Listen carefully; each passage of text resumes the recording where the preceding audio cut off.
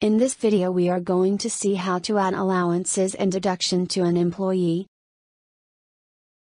Click on Masters and then click on Allowance and Deduction. Now the allowance and deduction page will be displayed. Click Add New button. Select payroll type like allowance, deduction, other additional payment, overtime, statutory contributions. Then enter the name of the allowance. Then select type or fixed variable.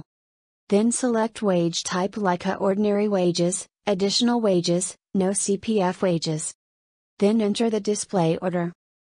Click the Save button. Now the save details will be displayed. Click the Edit button. The edit page will be displayed. If you want to edit anything in this page, then click Save button. Now the changes will be updated.